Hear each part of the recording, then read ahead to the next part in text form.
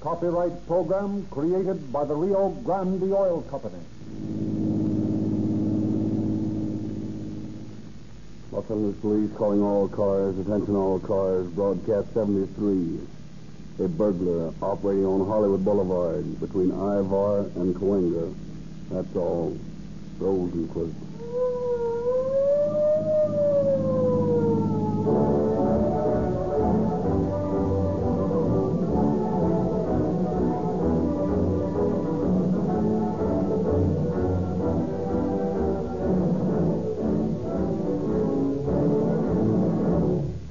Now, Mr. Lindsley, we've all heard you say that more police cars in California and Arizona use Rio Grande crack than any other brand of gasoline. But we'd like to know why.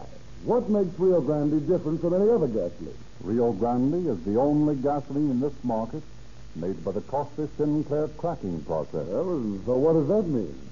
Well, petroleum engineers agree that cracking creates the finest gasoline made. And Rio Grande has the finest and most modern cracking plant in America. Built by engineers of the worldwide Sinclair organization, who spent millions of dollars and years of research to perfect this cracking process. Well, doesn't that make the gasoline cost more? Yes, it costs Rio Grande more to make gasoline by this superior process, but it costs the public no more. For the same price as ordinary gasoline, you get extra power and speed.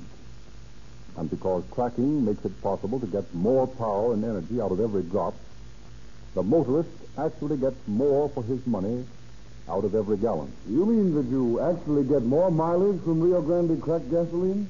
You will find the proof of that in the records of the many police departments who use Rio Grande cracked gasoline exclusively to power all emergency cars. Police and city purchasing departments keep accurate records on every car. They continually test to find which gasoline is most economical. Do you suppose the city of Los Angeles, for example, would be using Rio Grande cracked gasoline for the third consecutive year unless the records clearly showed that it was the most efficient and economical gasoline they could buy? Well, do you make a special gasoline for police cars, or is it the same, that Rio Grande cracked gasoline that your dealers sell? Rio Grande supplies cracked gasoline for the emergency equipment of Oakland, Berkeley, Fresno, Merced, Los Angeles, and Maricopa County, Arizona, and many, many others. And it's exactly the same gasoline that is supplied to independent dealers. Any motorist can stop at a Rio Grande service station, fill up with the same Rio Grande cracked gasoline that police and fire engines use, and feel the thrill of police car performance in his own car.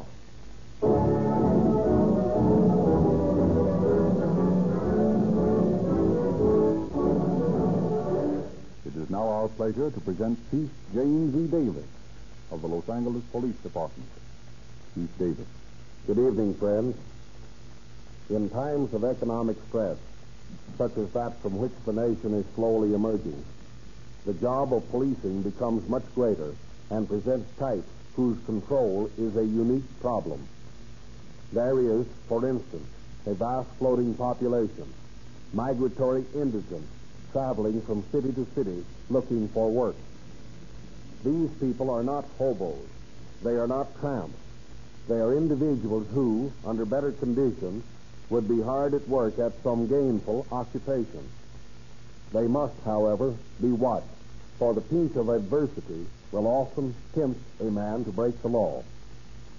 Hard times cause unrest among the people, and this condition must be watched, lest it flare into dangerous demonstrations, which may threaten the peace and security of the vast majority. And the Depression has created many freak criminals. One of these is the subject of our story tonight.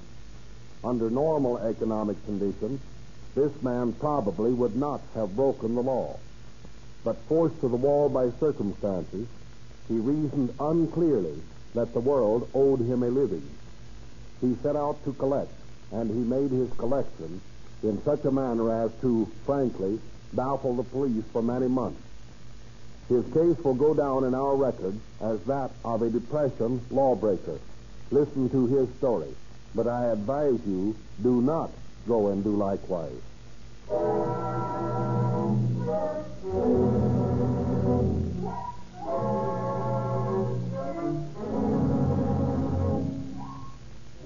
is an early morning in November 1931. A.B. Humphreys, manager of the Owl Drug Store at Hollywood and Cahuenga Boulevard, is standing before the safe in the basement. Slowly, he turns the dial.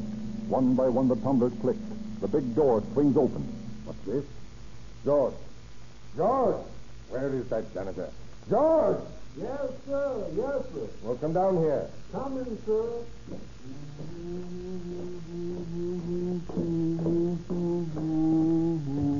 Well, what y'all want, sir? What time did you come in to mop up this morning?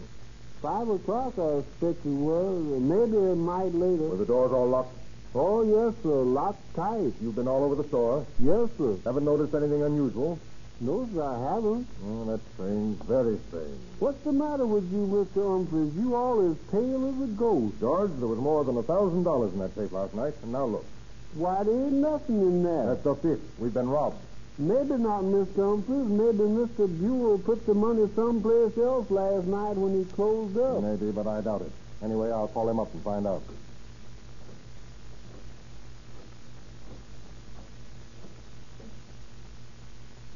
Hello. Sorry to bother you so early in the morning, Jim. Oh, hello, A.B. What's on your mind? What'd you do with the cash last night? Put it in the safe, of course. Well, it isn't there now. What? Are you sure you locked the safe? Oh, positive. Well, you'd better get in some clothes and get down here. I'm going to report this thing to the main office, and they'll probably send a man out who will want to question us. Oh, okay. I'll be right down.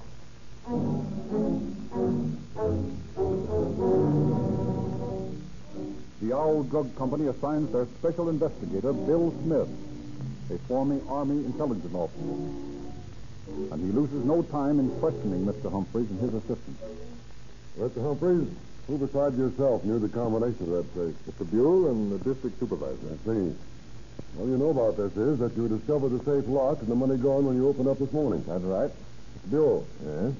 would you mind telling me the circumstances of last night? Well, there weren't any circumstances. I don't know what you mean. You closed the store? Yes? And you deposited the money in the safe? Yes, I did the same as I always do. Closed up at 11 o'clock, emptied the cash registers, counted the money back in the prescription department, and filled out a statement and triplicate. See? When was the district supervisor last here? About 3 weeks ago. Oh, but you don't think I'm not that... thinking anything yet. How about that janitor, George? He's on duty from 5 until noon. He has no way of knowing the combination of the safe. And he's absolutely trustworthy. Why, he's been with the company for 10 years. I see. Well, I guess that's all the information I need from you, gentlemen. Just carry on business as usual and don't mind me. But I'll snoop around and see what I can turn up.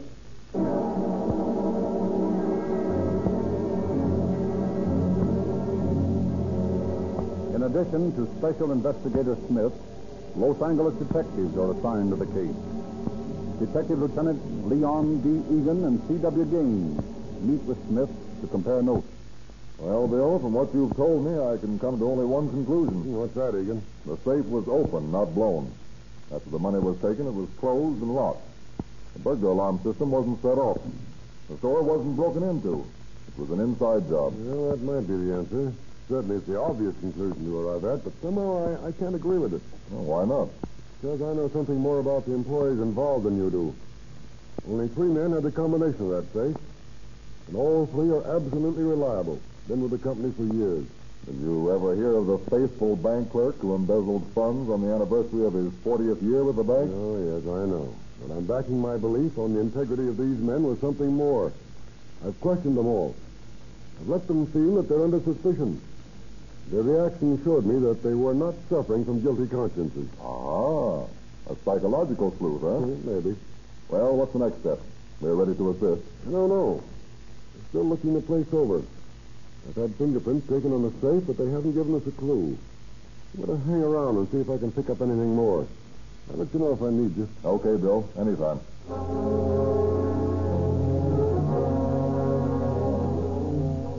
But a couple of days later, it is Egan who contacts Smith with the startling news that the Anita dress shop next door to the drugstore had been robbed.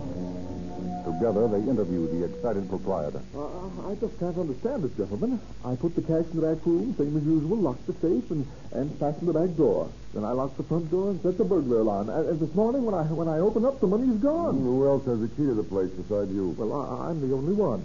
I opened the store and I closed it myself. And add this, Bill. A regular night watchman and a harness bull within a block of the place all night, and no one heard the burglar alarm go off. It didn't go off.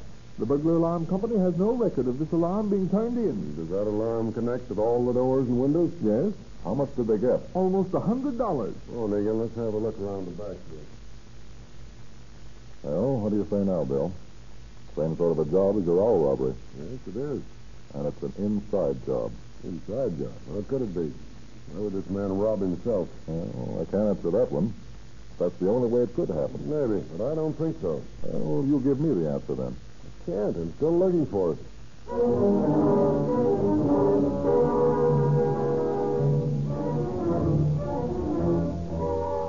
And a few days later, at a nearby shop in the same block, Yes, sir. What can I do for you?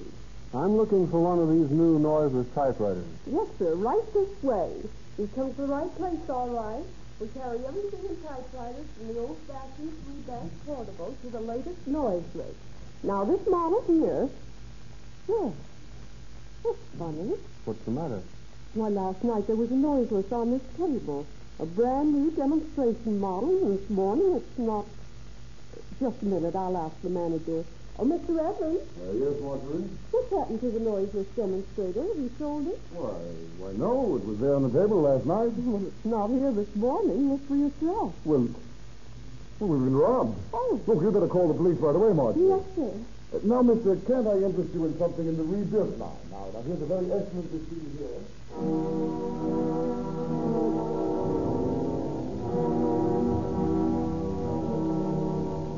while Smith and Egan go through the same fruitless round of questions at the typewriter store, a new factor enters the mystery when a gentleman visits the captain of detectives at the Hollywood station. How do you do, Captain? I'm Howard Strong. My company installs and services burglar alarms. Oh, yes, Mr. Strong. Sit down. I'm glad to make your acquaintance. Thank you.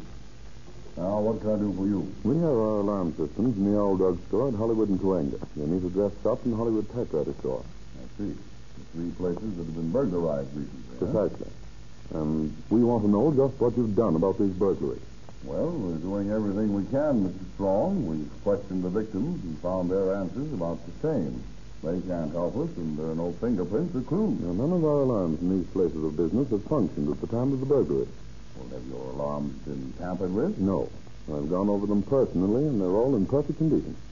Well, it's all very mysterious. And there's only one conclusion I can come to. And what's that? The thieves have been inside jobs.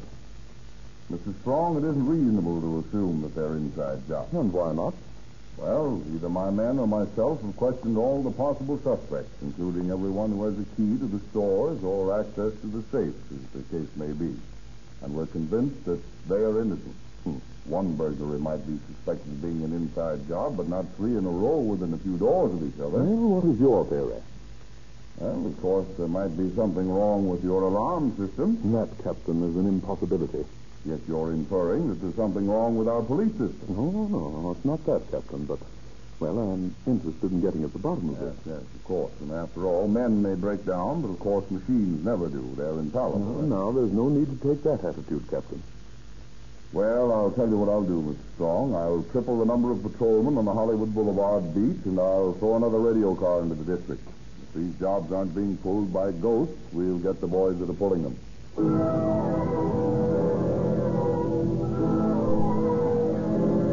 So the double guard goes on the boulevard. The extra radio car patrols Hollywood. And for a couple of weeks, nothing happens. Then one morning in a hosiery shop between Cosmo Street and Cahuenga on the Hollywood Boulevard, Mr. Greenbaum, I need some change before we open up. I'll get some out of the safe for you, Sally. Hey, Millie, you think that old buzzard leave a little change in the register at night instead of locking it all up in the safe? Who the devil break into this stuff? You think he was peddling diamonds instead of silk stockings? Sally! Call the police! Quick! We've been robbed!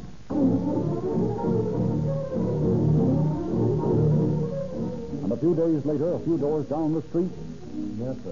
What can I do for you? Why, I'd like a pair of those Clark Gable Oxfords with the high-keeping heels. Yes, sir. What size? Oh, I'll try to squeeze into 9. Yes, sir. Won't you be seated? Thanks. What the devil is this? Hey, Mr. Robbins. Mr. Robbins, there's 4 pairs of Clark Gables missing.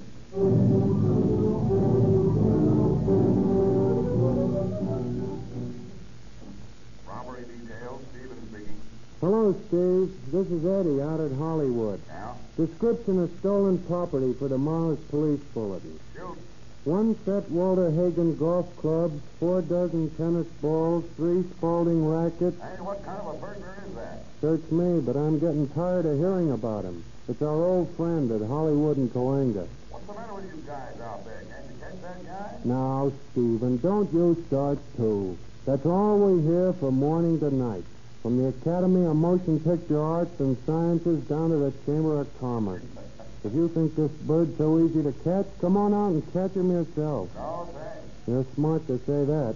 I'm spending my nights from now on staked out in the smarter Hollywood Boulevard shop.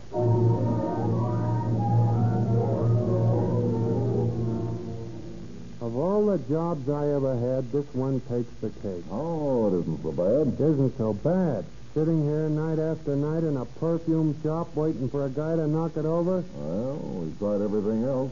Now we simply have to sit down and wait for him. Yeah, but sitting here for a week and nothing happens. Except that when I get home in the morning thinking of Toujours l'Amour and all this other junk, my old lady just won't believe what I've been doing. And I'll square the beef with her after we've caught the guy. I should live so long. Oh, there's the boys in the radio car just pulled up. Let's go out and get a breath of fresh air. Okay, but if one of them mugs makes a crack about me smelling like a certain flower, I'm going to let him have it. Oh, forget it. I asked him to bring us some sandwiches and coffee. Come on. How about the burglar we got a date with? Well, a couple of the boys are out in the alley. Anyway, we'll only be gone a minute. Come on.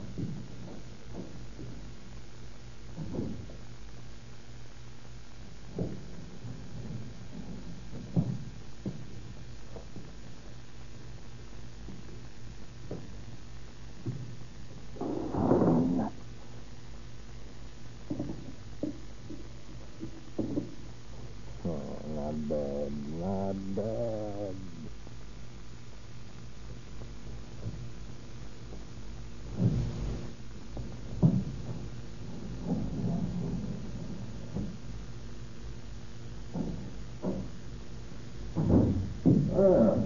Doesn't that hot gravel make the world look different to you? Yeah, but it don't smell no different. It smells worse. Oh, there is a stronger odor of perfume. Throw your pipe over here, Eddie. There's a bottle spilled. And the cash drawer's been emptied. Right under our noses. What a couple of stats we are. Throw on the lights, Eddie. Now get your dad out and look for him in this room. I'll go through the back room.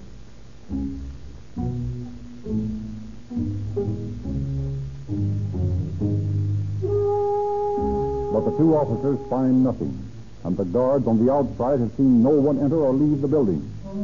The nocturnal depredations of the strange burglar take on an eerie aspect. The nerves of the overworked police are stretched to the breaking point. They begin actually to believe that they are trying to outwit a supernatural being who can melt through thick stone walls. Weeks pass, and still the robberies go on. And then one night the Owl Drug Store is visited again. Mr. Humphreys sends for Eden and Smith. Well, Mr. Humphreys, what is it this time? We had a visit from our mystery man again last night. What did he get this time? He didn't touch the safe. What? Any narcotics missing? No. Is there anything missing? Yes, and I'll be darned if I can understand it. He took 15 gallons of hydrochloric acid and 15 gallons of nitric acid. What? Yes. 30 gallons of corrosive acid. Oh, that doesn't make sense. This guy must be a human trade rat. What the devil can he want with all that acid? That's me. It sounds dangerous. What do you mean? I don't know for sure, but nitric and hydrochloric acid are dangerous things to monkey with. They have homicidal intent. Yeah, but you can't kill a person with acid. No. I'd hate to take a bath in it or have a glassful thrown in my face.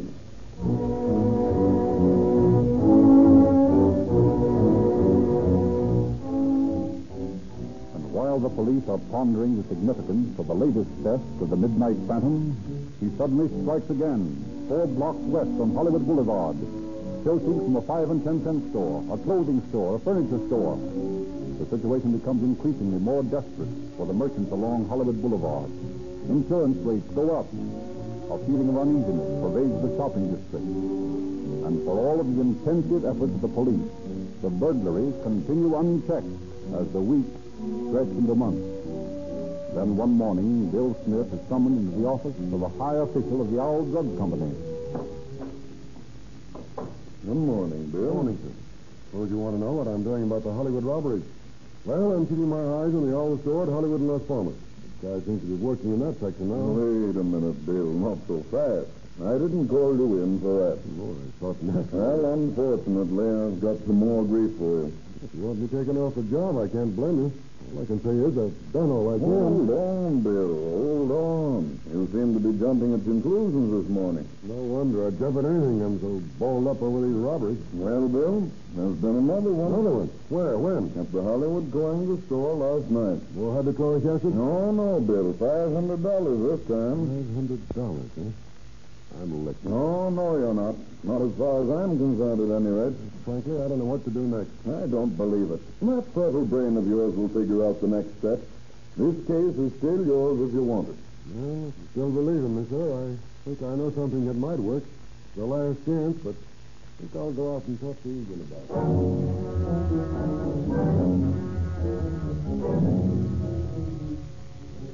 No matter where else this guy strikes, he seems to come back to that old drugstore at Hollywood and Coinga. Yeah, it looks that way. Even if he only wants to steal a postage stamp, he'd steal it there. Right. I'm going to camp right down there in the basement at the Owl, right by the safe. You mean you're going to stake it out yourself? Right.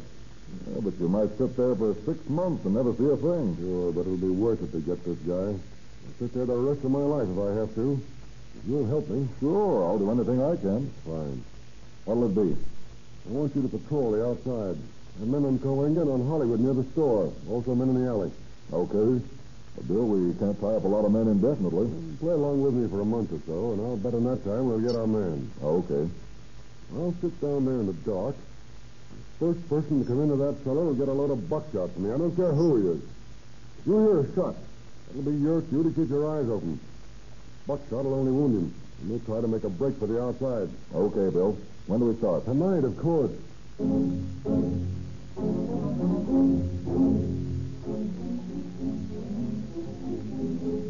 And so Bill Smith takes up his lonely vigil in the basement of the drugstore. Night after night he sits in the gloomy, cold room, unable to move about, unable to smoke or read, not daring even to munch a sandwich lest his unknown and mysterious father should hear him and be frightened away.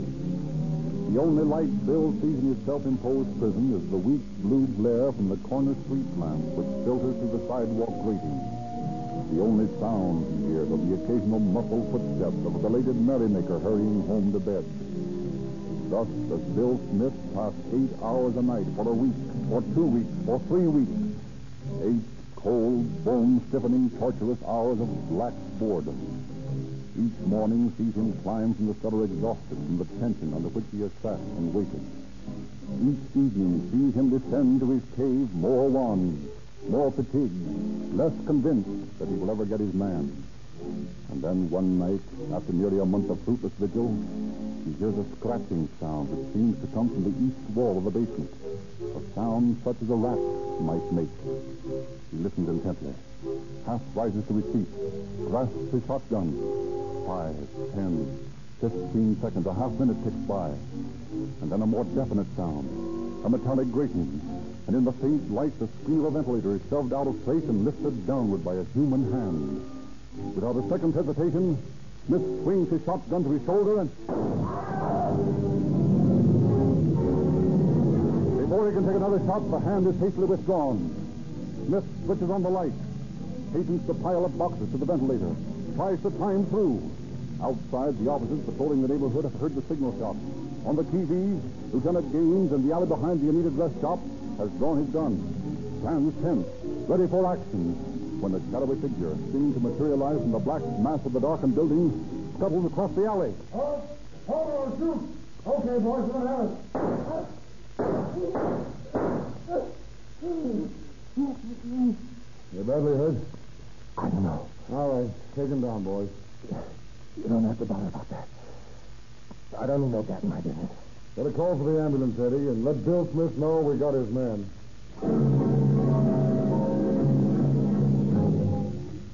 The midnight phantom, wounded slightly in the hip, is taken to the general hospital, receives medical attention, and then faces the officers of the law. Well, my friend, been looking you for a good many months. Well, we've got you. We want to find out what it's all about. You willing to talk? Yes, I guess so. I've had you guys on the run for a long time. Yeah, you can have the answers now. Go ahead, shoot. Well, let's start at the beginning. What's your name? Herbert C. Wright. What's it all about, Wright? And the way I figured out things was this. Times were tough. So I figured out how I could ride out the depression and not have to bother about where my next meal's coming from. By stealing, huh? Oh, we could call it that. What we want to know is how you did it. Been watching for you on the boulevard and the backs of the stores for months. Yeah, I'm coming to that. There's too much chance for regular burglars. I planned mine carefully. I figured I could get away with a perfect crime. Nobody has yet. Yeah, I'll find that out. But I nearly got away with it. That's because I took plenty of time. I looked over downtown Los Angeles and Hollywood both before I went to work on the corner of Hollywood and Cohen. Well, why did you pick that spot? Because with the exception of the Owl Building, the rest of the stores were built without cellars, with a 2 or 3 foot airspace between the ground and the floors of the building. You tell me you dug your way into those stores? Oh, sure. I burrowed under the stores and cut my way through the floors. Made myself trap doors that wouldn't be detected. Then I got into the Owl basement by prying loose the ventilator bolt. After I pulled the Owl job and the Anita dress shop and the typewriter job, I started to work east. I found somebody else who got the same idea once before. But because there was a tunnel already made, so I used that. And I got under Cosmo Street and almost to the Broadway. Were you planning on burglarizing the Broadway? Sure. They do plenty of business there. There's something I'd like to know. Where the devil did you steal those jars of acid from the Owls? Oh. That. I was going to tell you about them. It's lucky none of you guys found my tunnel and tried to follow it. Why?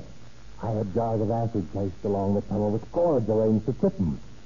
Anybody who didn't know where they was, well, the acid could have spilled all over them.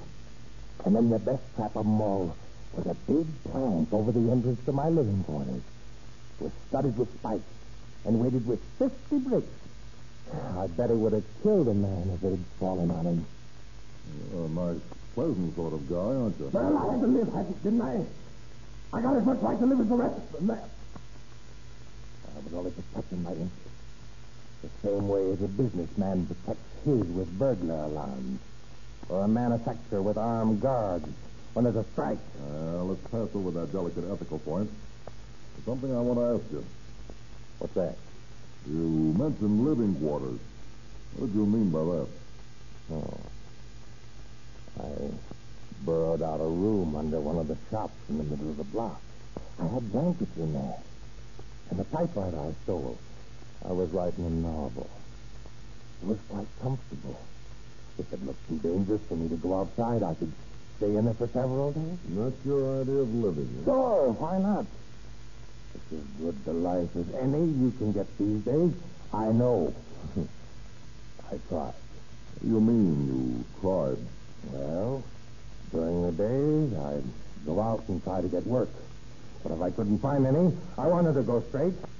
Now, that's not that what I did was crooked, you understand? Oh, sure, we understand. Yeah, but I couldn't find a job. So, this is easy. Why did you take 20 cents out of that shoe store and leave $2,000 behind? Well, I didn't have any particular use for the money at the time, and I didn't want to run the risk of depositing too much in the bank at one time. I figured there'd be more whenever I wanted it. And how about the combinations to the safe? How did you get them? Well, you see, I bored peepholes in the wall or in the floor of every store I worked. And then I'd watch through the peepholes and learn the combinations that way. Sometimes it took several days. But it was worth it. Of course, you nearly had me that night in the perfume store. I was watching for the people when you came back and found the place robbed. I could hardly keep from laughing out loud. Yeah, I can imagine that must have been very funny.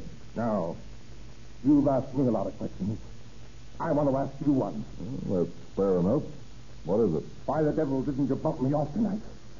I'd be a lot better off than so with the world. Why anyone wants to spend another minute on this lousy earth is more than I can understand.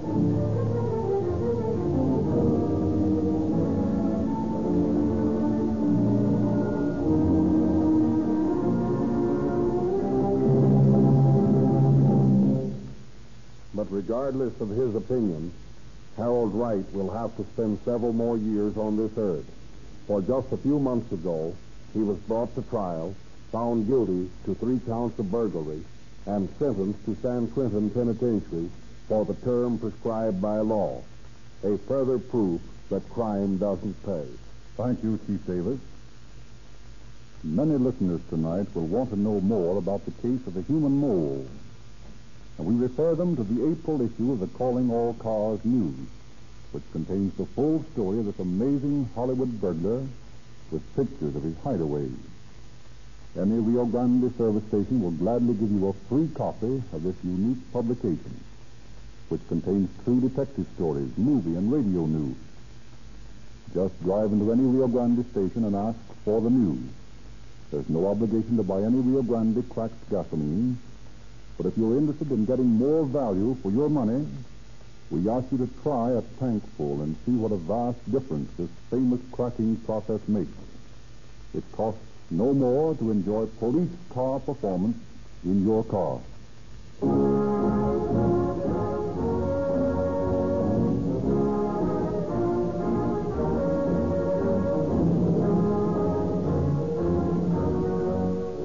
This is your narrator,